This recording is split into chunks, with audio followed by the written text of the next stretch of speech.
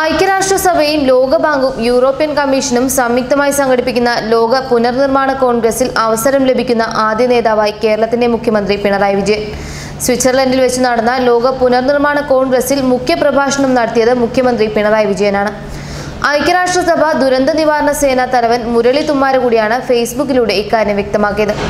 കേരളത്തിലെ ദുരന്ത നിവാരണത്തെ അടിസ്ഥാനമാക്കി ഒരു എക്സിബിഷൻ, കേരളത്തിലെ പുനർനിർമ്മാണം എന്നതിനെക്കുറിച്ച് പ്രത്യേക സെക്ഷൻ എന്നിവ പരിപാടിയുടെ ഭാഗമായി നടക്കുന്നുണ്ടെന്നും അദ്ദേഹം ഫേസ്ബുക്കിൽ കുറിച്ചു.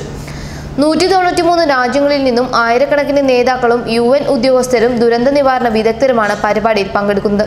തുമ്മാരുകുടിയുടെ ഫേസ്ബുക്ക് പോസ്റ്റ് ഇങ്ങനെയാണ്: മുഖ്യമന്ത്രിയുടെ സന്ദർശനം. കേരളത്തിന്റെ ബഹുമാനപ്പെട്ട മുഖ്യമന്ത്രി ശ്രീ പിണറായി വിജയൻ ഇന്നലെ മുതൽ സ്വിറ്റ്സർലൻഡിലുണ്ട്. അതുമായി ബന്ധപ്പെട്ട തിരക്കുകൾ കൊണ്ടാണ് എഴുതാതിരുന്നത്. ഇന്നലെയായിരുന്നു പ്രധാന പ്രോഗ്രാം.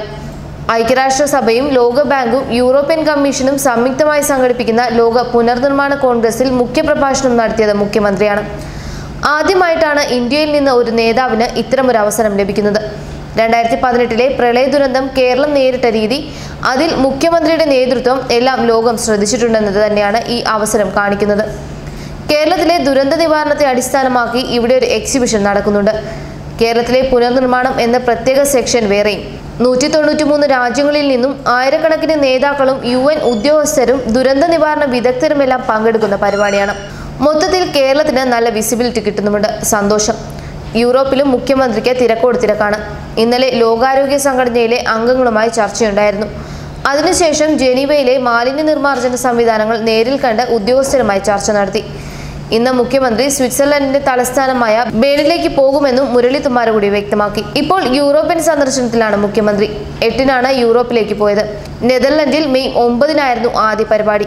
ഇന്നലെ ജനീവയിൽ നടന്ന ലോക പുനർനിർമ്മാണ സമ്മേളനത്തിൽ മുഖ്യ പ്രസംഗകരിൽ ഒരാളായിരുന്നു അദ്ദേഹം. 16-ന് പാരീസ് സന്ദർശിക്കുന്ന മുഖ്യമന്ത്രി സാമ്പത്തിക വിദഗ്ധരുമായി ചർച്ച നടത്തും. 17-ന് ലണ്ടൻ സ്റ്റോക്ക് എക്സ്ചേഞ്ചിൽ കിഫ്ബിയുടെ മസാല ബോണ്ട് ലിസ്റ്റ് ചെയ്യുന്ന ചടങ്ങിൽ മുഖ്യാതിഥിയായി പങ്കെടുത്ത ശേഷം 20-ന് തിരിച്ചെത്തും.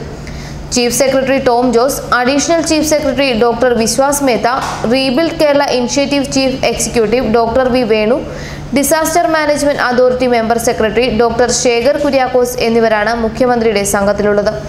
ന്യൂസ് ഡെസ്ക് മലയാളി വാർത്ത.